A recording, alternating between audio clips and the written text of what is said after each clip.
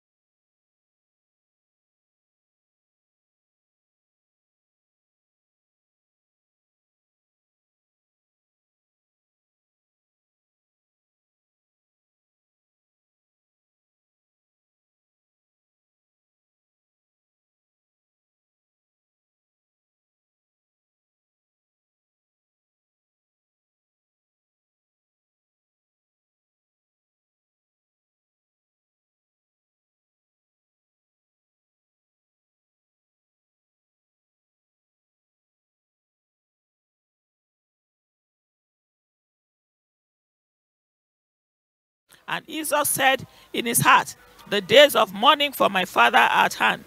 Then will I slay my brother Jacob.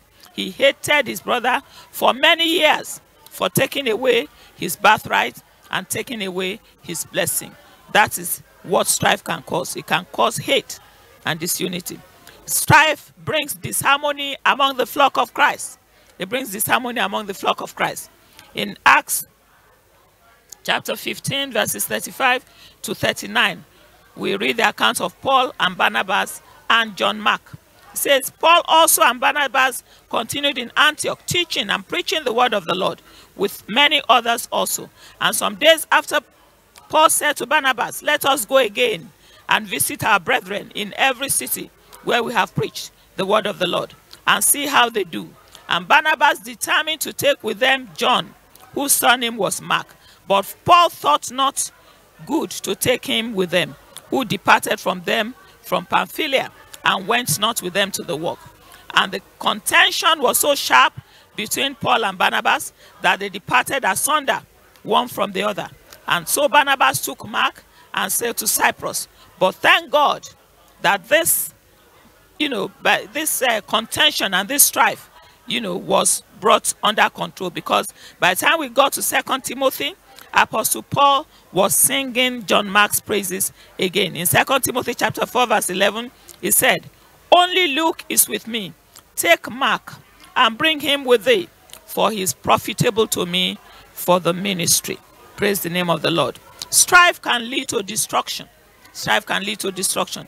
Galatians 5:15 says, but if ye bite and devour one another, take heed that ye be not consumed one of another. The New Living Translation of that scripture says, but if instead of showing love among yourselves, you are always biting and devouring one another, watch out. Beware of destroying one another. Okay, those are the effects of strife. Let's quickly look at the agents of strife. What are the things that trigger strife to action? What are the things that encourage strife? Pride is number one agent of strife. Pride.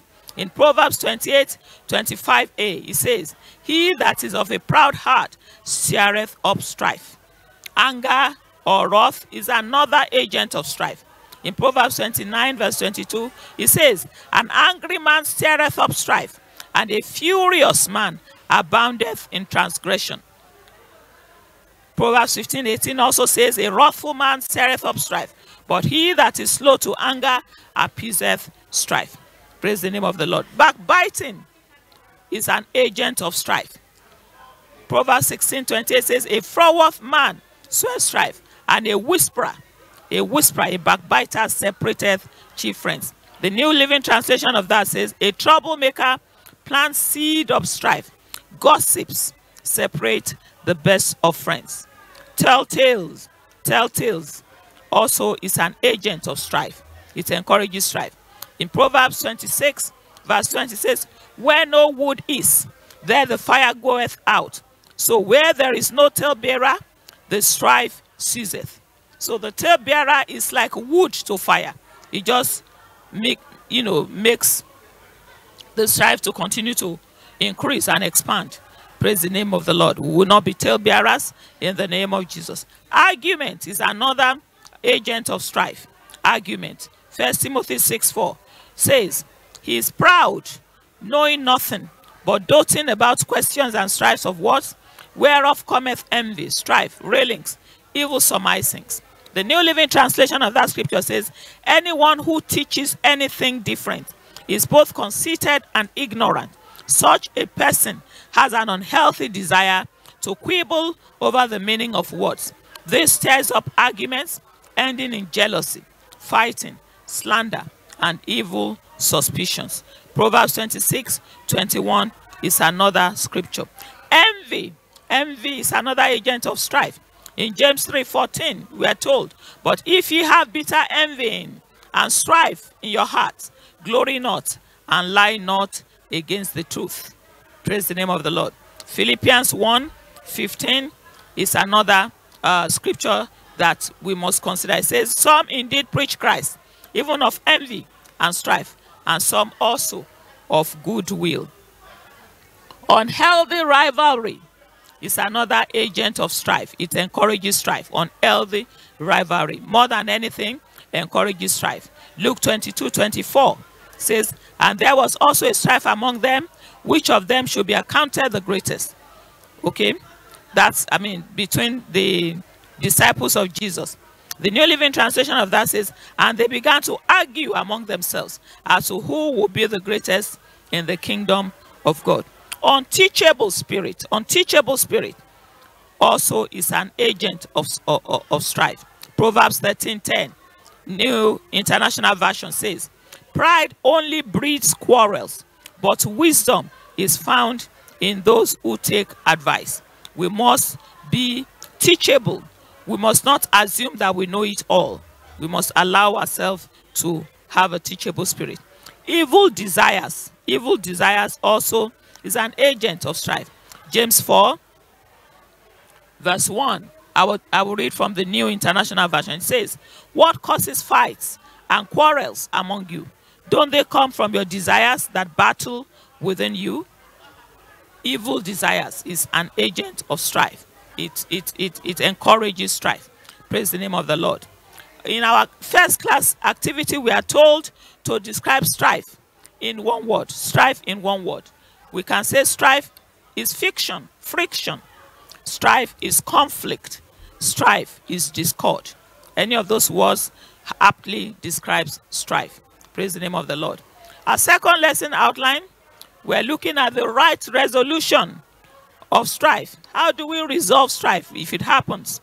And the first point we're looking at here is that we prevent and stay away from strife.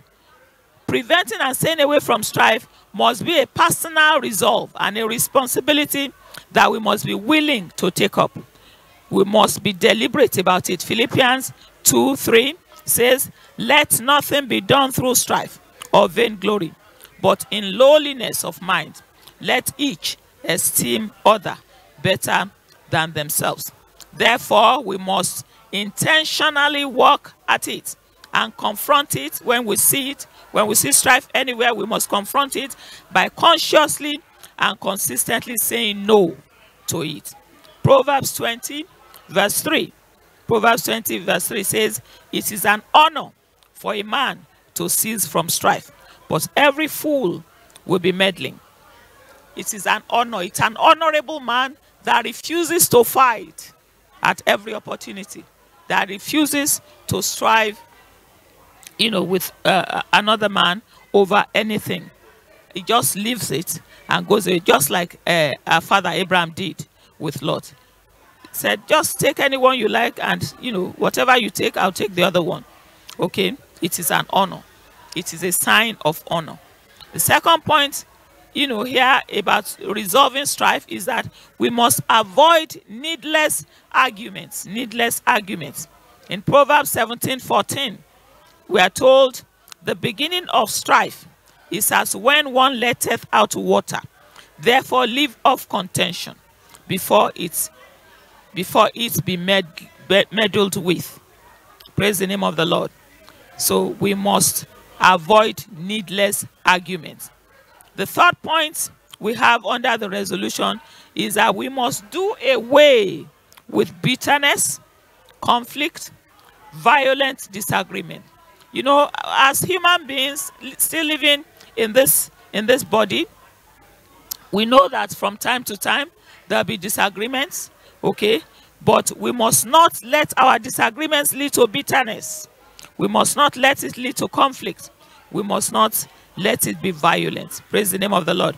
Hebrews 12:15 says, looking diligently, lest any man fail of the grace of God, lest any root of bitterness springing up trouble you, and thereby many be defiled. Be a strife stopper like Abraham. Be a strife stopper.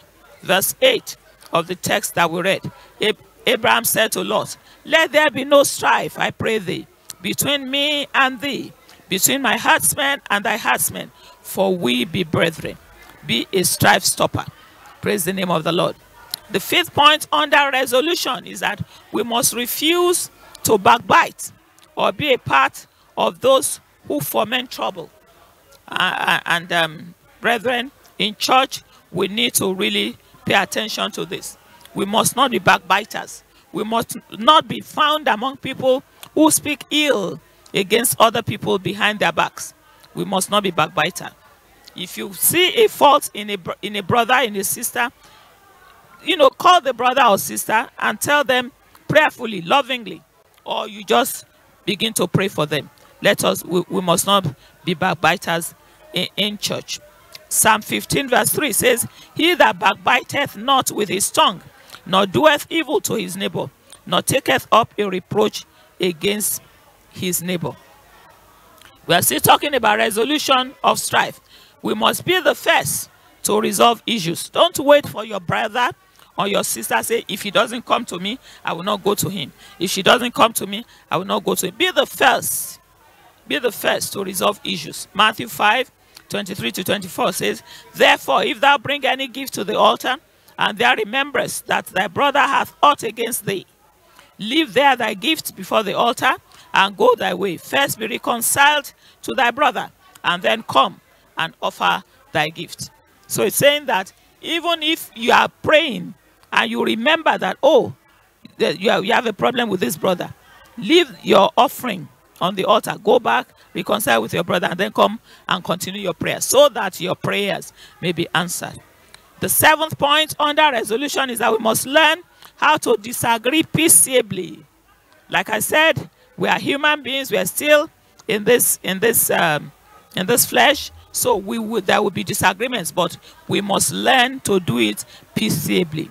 Romans 12:18 says, if it be possible, as much as lieth in you, live peaceably with all men. Not even with just the brethren, with all men. Okay, praise the name of the Lord. The second major category under resolution is that we must know that unity is another major requirement needed to keep strife out of our lives and our relationships. Psalm 133 verse 1 says, behold, how good and how pleasant it is for brethren to dwell together in unity. Jesus, in his prayers for his disciples and all who would accept his lordship and mastership in John 17:22, asked the Father to make them, that is us, you and I, the church, to make us one as he and his Father are one. Praise the name of the Lord. John 17:22 says, and the glory which thou gavest me, I have given them, that they may be one, even as we are one. Praise the name of the Lord. Unity brings positive results. It makes us to achieve collective goals. Let's look at Genesis 11 verses 5-6. Genesis 11:5-6. And the Lord God came down to see the city and the tower which the children of men builded. And the Lord said, behold, the people is one, and they have all one language. And this they begin to do, and now nothing will be restrained from them which they have imagined to do. Because of unity. Because of unity, even the people who are building the Tower of Babel were able to build the tower to almost reach heaven. And God said concerning them that because they united, nothing will be withheld from them, which they have imagined to do. Unity is very powerful in the body of Christ. Psalm 133 verses 2-3 says that unity brings anointing, it brings refreshing, and it brings blessings. Psalm 133 verses 2-3 says, it is like the precious ointment upon the head that ran down upon the beard, even Aaron's beard that went down to the skirts of his garments, as the dew of Hermon, and as the dew that descended upon the mountains of Zion, for there the Lord commanded the blessing, even life forevermore. So unity is very, very key, especially in the church. Unity is key because it brings answers to our prayers. It facilitates answers to our prayers. It brings anointing. It brings refreshing from the presence of God.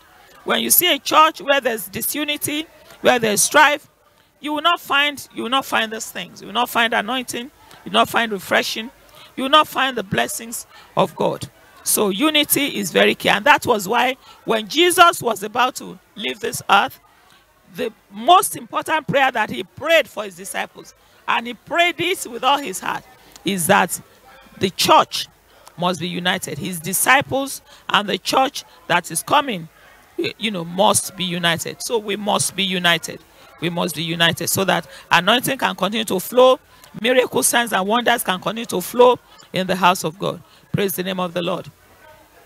Our second lesson activity says, how have you been avoiding strife as a believer? Because we must avoid strife as a believer.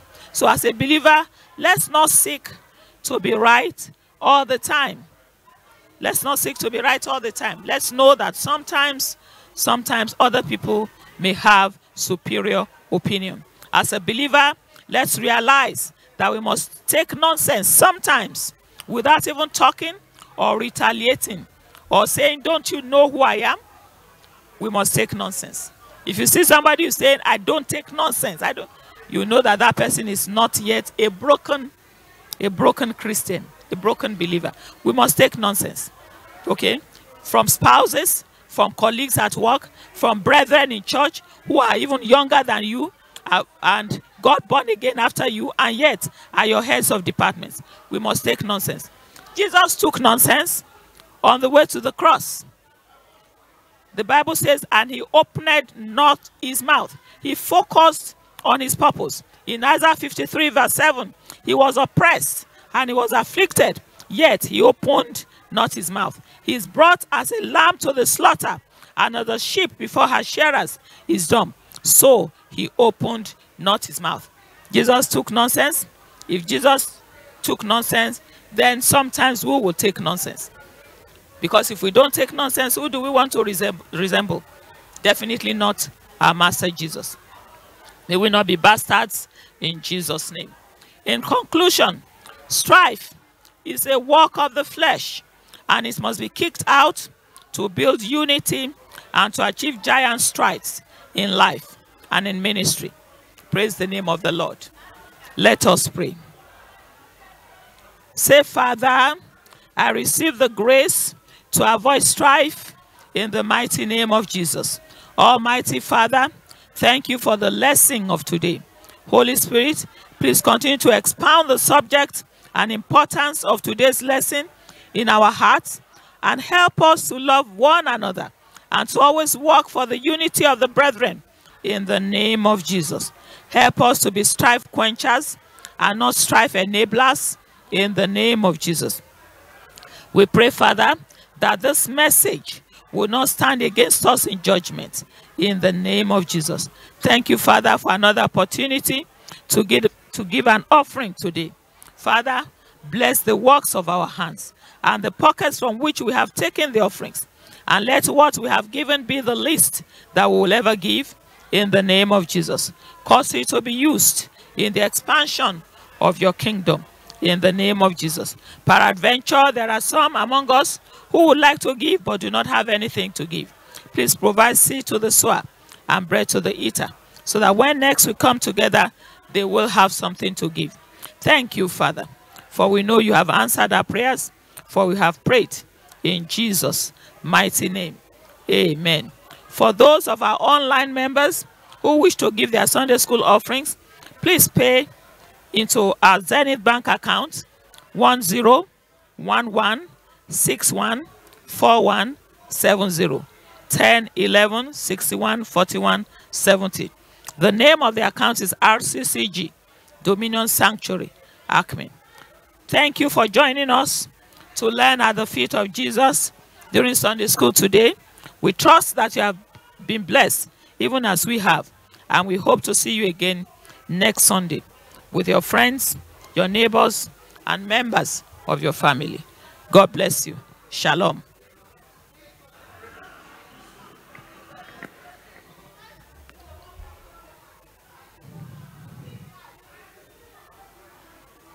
Sunday school teachers, please begin.